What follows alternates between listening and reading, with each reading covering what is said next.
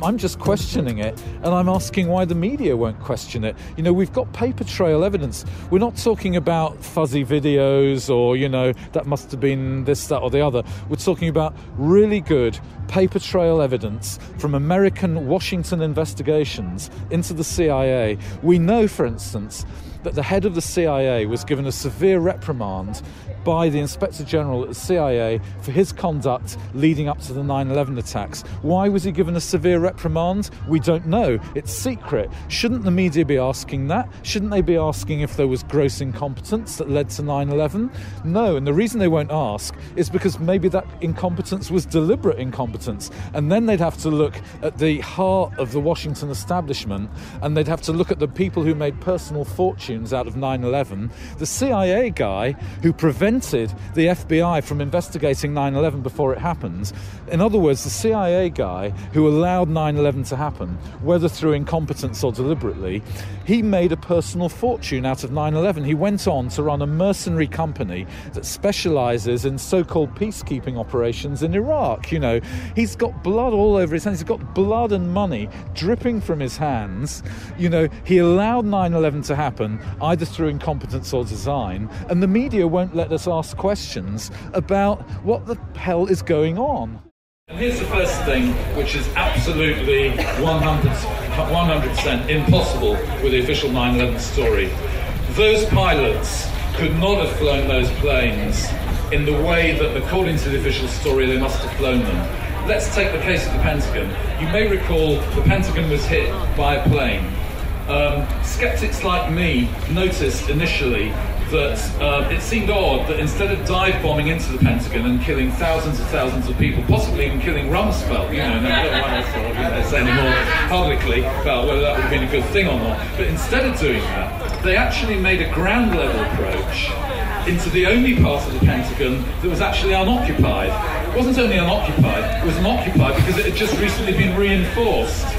So, you know, that seemed a bit odd. Henshall's flight instructors said he was so bad on a small plane that we felt unsafe allowing him to be at the controls.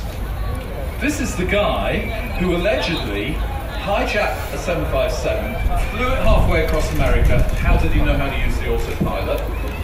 Took it in an amazing descending curve, and then flew it at ground level, 16-foot ground level at full speed. Now, if anybody here's a pilot, you'll know about the ground effect. It's very difficult to fly planes at ground level. You know, pilots have said, this guy from the Pentagon who used to train, a dissident from the Pentagon who used to train fighter pilots, he said, I couldn't teach my fighter pilots to do that on a 757. So there is the first impossibility of 9/11. And I think the important thing is, you know, for anybody who's opposed to the war, is they need to recognise that 9/11 is what allowed this war. 9/11 is the continuing power behind the war. It's the crown jewels of the pro-war movement. And so it's, you know, it's no surprise at all that David Aronovich, you know, hates people asking questions about 9/11, and it's no surprise, you know, that Tony Blair doesn't like people to ask questions. And maybe it's no surprise that the editor of The Guardian doesn't, because after all, they've bought into the official story by now, and they'd get a lot of egg on their faces if they had to admit the official story was wrong.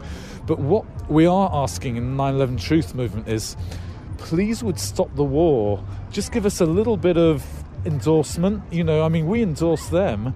Would they just say that it is legitimate to ask questions about 9/11 and not start smearing us? Because there are people in Stop the War who are actually smearing us, you know, as being conspiracy theorists. I'm not a conspiracy theorist. I'm an investigative journalist, and if anybody calls me a conspiracy theorist in public, I'll sue them. You know, you can't let yourself get smeared like that. I just had a lovely naive lady here, probably a Guardian reader, saying, why would the CIA allow 9/11 to happen? Well, here's why. 18 billion budget signed off 3 days after 9/11, permission to torture people, which they hadn't been allowed to do for 20 years, personal fortunes made by the CIA officers responsible. Is that enough? Well, if it isn't enough, we knew that Bush wanted to invade Iraq before 9/11. He devoted the first cabinet meeting of 2001, when Bush came to power. We know this because the Treasury Secretary who was sitting in the room has gone public about it. The first cabinet meeting of the Bush administration was devoted almost entirely to the invasion of Iraq. Now, and that's on the public record. Now, the media are always telling us that the invasion of Iraq could not have happened without 9/11. So why was Bush devoting his first cabinet meeting to the invasion of Iraq? He ordered the military to come up with plans for the invasion of Iraq. They had it all discussed. The head of the CIA was there. The Treasury Secretary who blew the whistle, he said it looked like a little cabal to him. And, I would suggest that's what it was. But why aren't the media asking questions about this? It's all there on the record. Instead, they just go sneering on about conspiracy theories. The official story of 9/11 is a conspiracy theory, but of course, because it's official, they don't dare call it a conspiracy theory. The theory that Iraq had weapons of mass destruction, that was an officially sanctioned conspiracy theory. Turned out to be rubbish. But, the media never called it. If you look at The Guardian, that we all like to trust, or The Independent, or The Washington Post, prior to the invasion of Iraq, they all wrote, the BBC, they all wrote about Saddam's weapons of mass destruction. They didn't say alleged weapons of mass destruction, they said weapons of mass destruction. So, the real problem is the mainstream media in the West. They are the secret weapon of the warmongers, and not just, the so-called right-wing media, also the so-called left-wing media. Not because they're like evil conspirators, they're just scared. They've got advertisers who will withdraw their advertising budget. This is not a conspiracy issue. This is our society is very seriously malfunctioning.